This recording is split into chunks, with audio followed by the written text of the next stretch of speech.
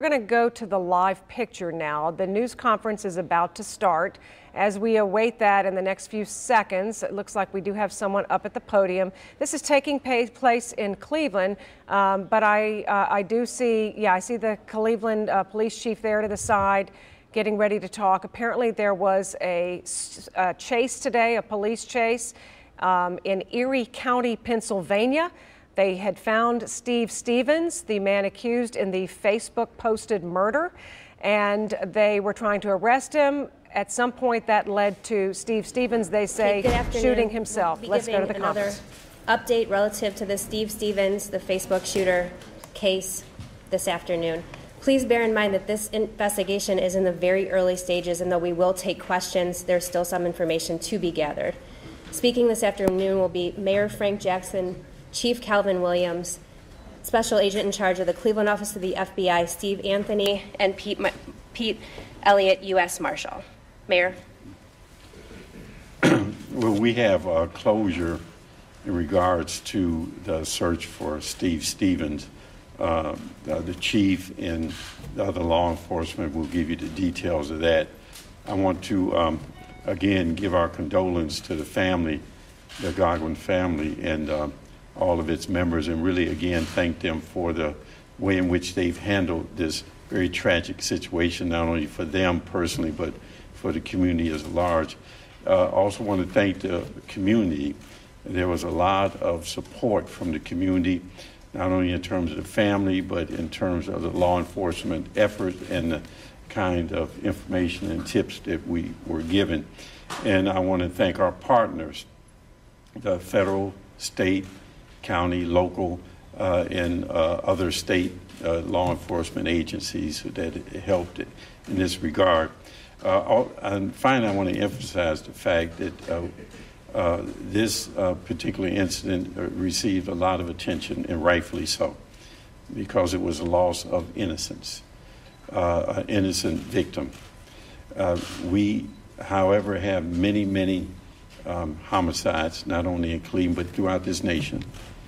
And ultimately, I believe one of the things this has taught us, that we cannot resolve this underlying issues of violence, particularly gun violence, if we do not function and operate and have the same compassion and commitment that we've shown here as a community. And finally, I want to thank you as the media. You were very helpful to us in keeping things straight, keeping the facts straight, reporting the stories in a way that that really helped us to be able to do our job. So, Chief.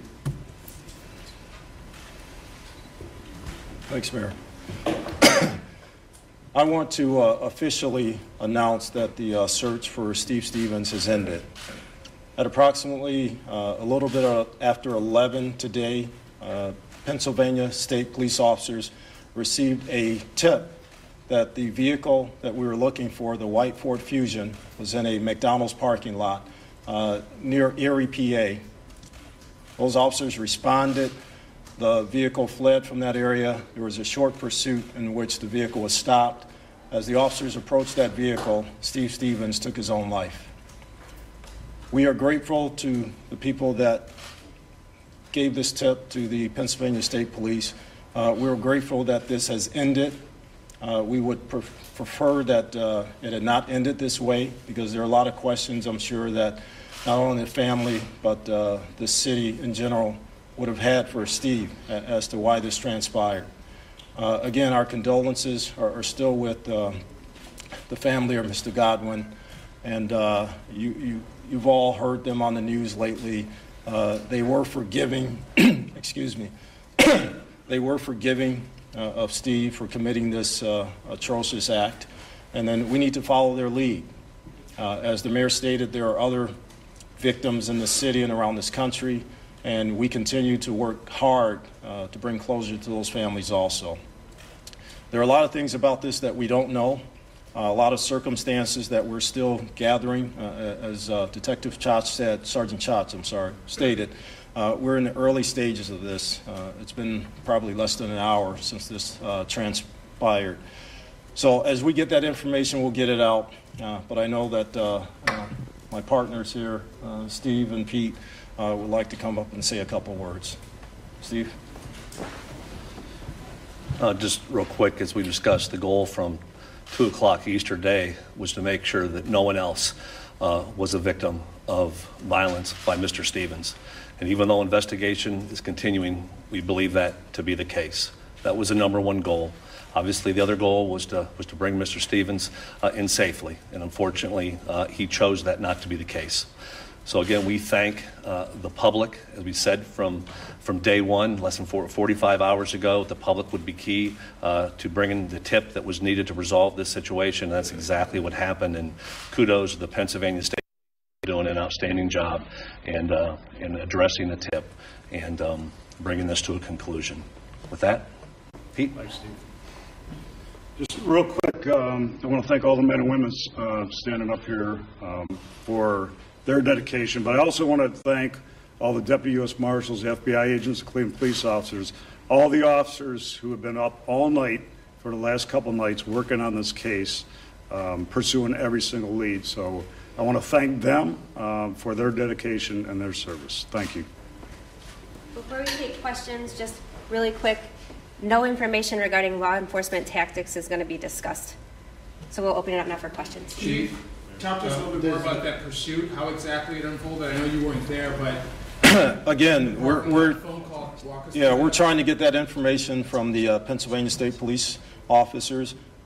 We initially got the information it was a short pursuit in which the vehicle was stopped.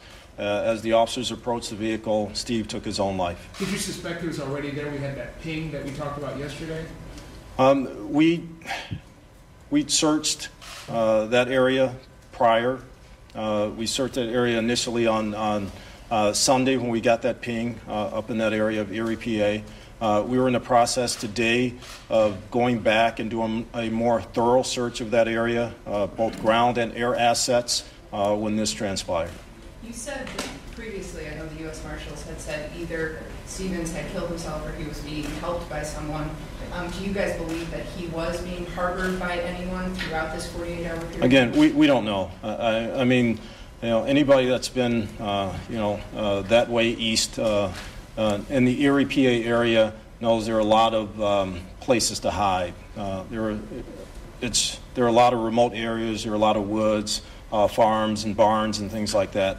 So until we actually can get our investigators up there to confer with the state police officers and really look in the vehicle itself and maybe track back hopefully some people that may have seen him along the way today, we won't actually know where he was and what he was doing. Did he shoot himself in the head? I don't know. We don't know that Did he yet. die on the scene? Yes, he did. You had talked this morning about Border Patrol was notified. You didn't know where he could be in the U.S. Is that kind of a diversion? Did you have a better idea? How'd you narrow it down? I can't comment on that. If you had narrowed it down, is there a reason why you wouldn't want that information out there to everyone? Well, we put out the information, first of all, locally here. We put out the information then statewide, and then we came back and we expanded that search. So as we got information through leads, through our investigators that have been working day and night on this, then we expanded that search area.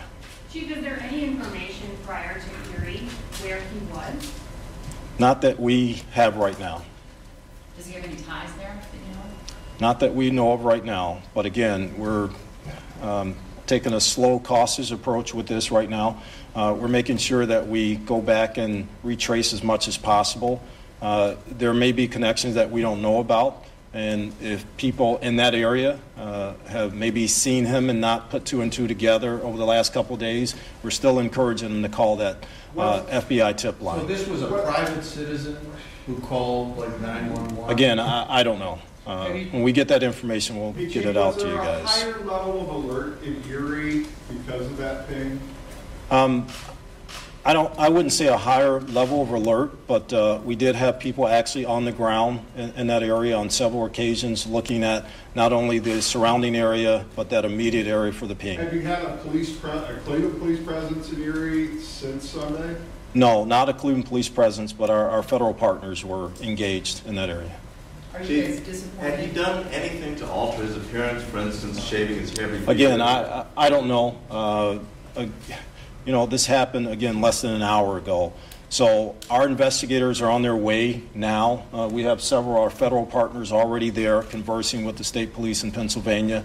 And as soon as we get all those details, we'll definitely push that back out. Have you spoken with the family, Mr. Howard? We've spoken with all the families involved, all the people that are really involved in this case. They've been notified, and we ask that you guys give them a little space in this because for them, it's not over. So we ask that you give them some space. Are you guys disappointed that it ended this way? I know you touched on it a little bit, but how disappointed are you? Well, I mean, this started with one tragedy and ended, you know, with another person taking their own life. And you know, loss of life is a loss of life. We would like to have brought Steve in peacefully and really talk to him to find out exactly why this happened, because there may be other people out there that are in similar situations that we can help by finding out why he did what he did and what kind of drove him to this.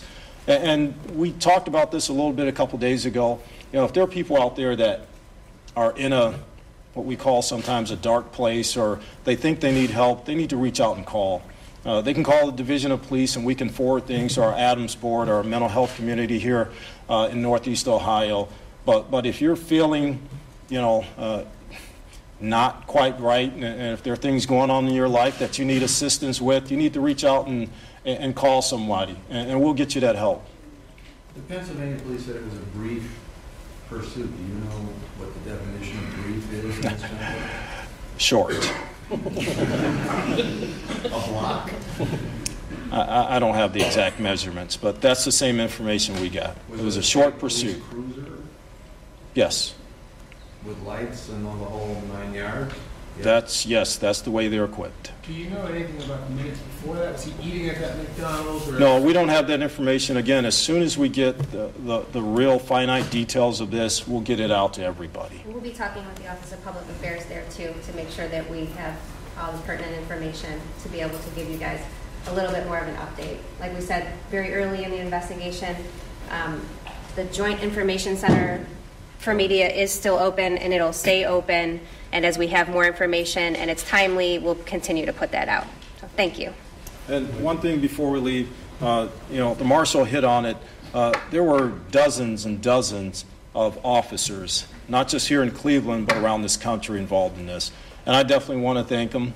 I don't think we could have gotten to a resolution this quickly without their help, and definitely without the public's help. That's always crucial in incidents like this. So I want to thank our men and women out there in law enforcement, and definitely thank the people around the country that called in, again, almost 400 tips on this that we had to follow up on. And that just shows the vigilance of the people in this country. Did the partnerships created by the RNC help you to be able to mobilize quicker with federal resources, FBI, U.S. Marshals? Well, you know, the RNC was a big test for us, but we had these partnerships long before the RNC. I mean, I've known Steve for over 10 years. I've known Pete for over 15 years. Eric from ATF, Drew. I mean, we worked together in the city for the last 20 years. So a lot of people talked about us coming together. We're always together. You know, I call these guys and they're there just like that, and vice versa. So there is no disconnect with law enforcement here in Northeast Ohio. Do you worry with all the attention that has gotten this high-profile case that there could be a ripple effect that other people might be encouraged? No, we're not. We're not even putting that energy out there. I think everybody has learned from this. I think the people on social media kind of know the power, and I think they know the harm it can do. So we've talked before about people not living their lives on social media and being truthful in social media and not harming people via social media. And, you know, this is a prime example. This is something that should not have been shared around the world, period. And, you know, our kids, although they should not have seen this, I'm sure a lot have, you know, they need to take this as a lesson. We can't do this in this country. We just can't do it. Pete, In that vein, have you or any of the other law enforcement officials involved had direct conversations with Facebook about how to prevent this, about this particular incident, how to prevent it in the future? I have not had personal conversations with any social media outlet. We have direct connections with them, but I'm sure this is something that's on the radar, maybe of some of our political leaders, our city, state, and federal leaders out here, to have those conversations, not just with Facebook, with all social media. All right, thank you. Thank you.